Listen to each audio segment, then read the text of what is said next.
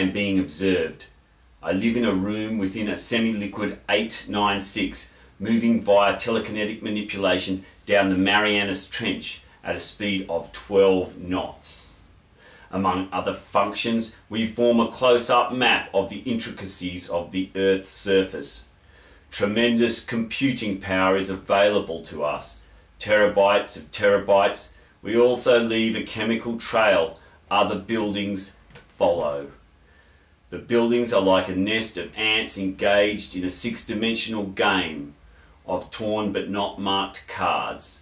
We ourselves are slightly phase shifted out of the temporal continuum.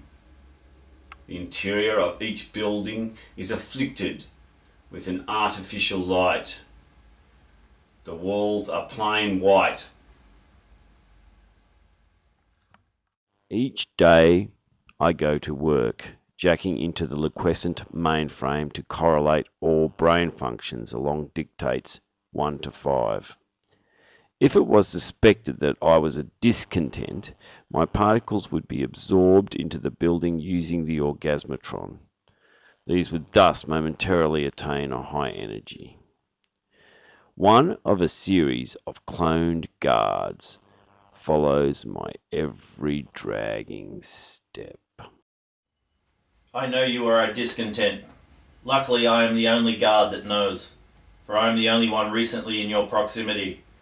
We can tell by your slightest movement.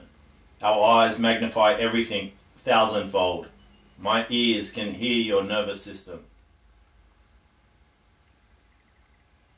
Take this gun. It inverts matter behind the nearest solid-like impediment. The atoms are irrevocably whirled through minute wormings of space-time. Thus the gun can penetrate anything. You will need it to defeat the clone guarding the AI on level 4. Talk to the AI construct. Good luck. For I am a faulty clone corrupted by a virus spreading via the bioelectromagnetics of my engineered nervous system. I detected the fault with a primitive magnetoencephalograph I managed to manufacture. Perhaps that fault is partly why I am a discontent.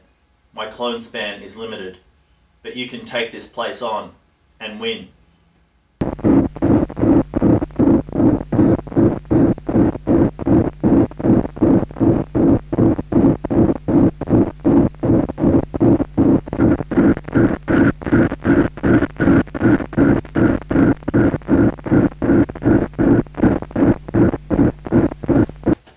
He is identical to the discontent guard, but it is not he. This guard is another, a replica in almost every way and sense. I will kill you. My claws radiate arcing high voltage produced by intense piezoelectrics.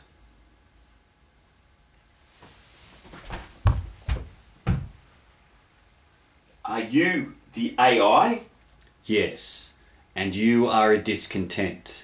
I am a parallel quantum computing device. I run on a sophisticated decision procedure and empathic randomizers replicate my subconscious functions. I detect you have a world-phasing weapon. There is hope. Here is what you are to do. I will telepathically implant in you directions to the secret room where the professor is held prisoner. She can guide you in a mind meld. We can control this telekinetically manipulated sludge, which slides and slushes down the ocean floor and tectonic cracks. Victory will be ours. A morphogenetic field is operative within my cranium. I feel it interfering with the replication of proteins in the cells of my brain tissue. The micro alterations furnish me with the full range of information I require.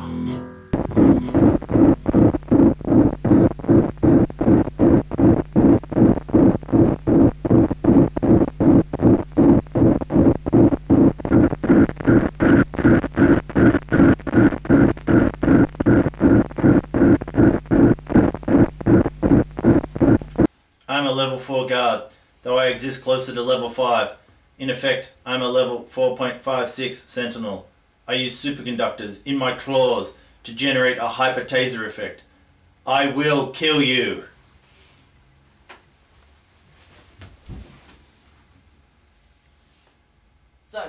At last I meet the discontent I have been hoping, waiting to meet. We are buried in the depths of slime here, scraping at the ocean floor.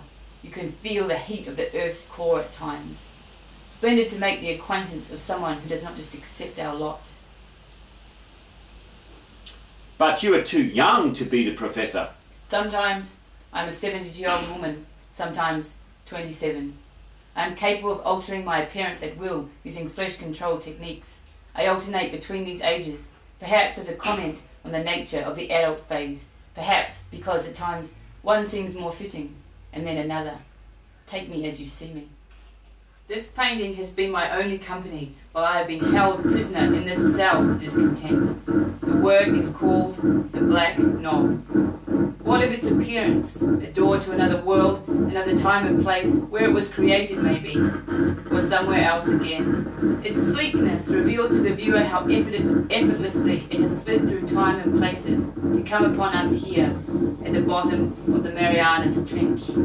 Its roundness recalls the globe of the earth, the totality of human experience, the march of history, its wide expanse, the nothingness from which we feel such a project arose. The dislocated position of the knob itself symbolizes the obtuseness of the understanding, the black coloration, of course, nothing other than the black night of the soul.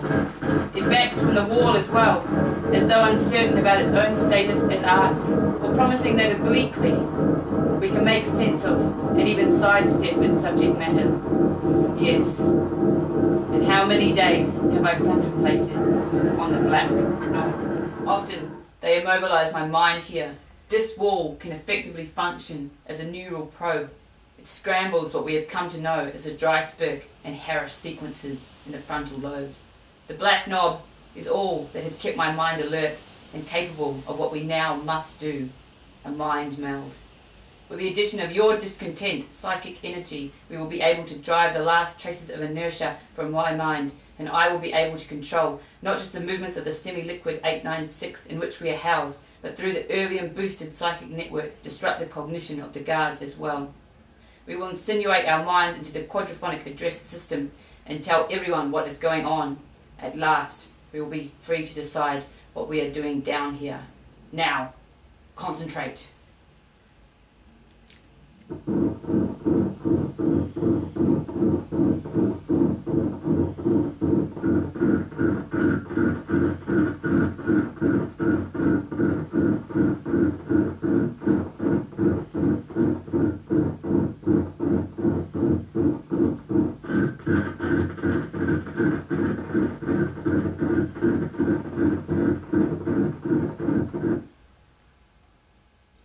Feel how I'm guiding our minds, circumventing unneeded channels to jack us into operational centers that integrate the grid with the liquidity of the mainframe.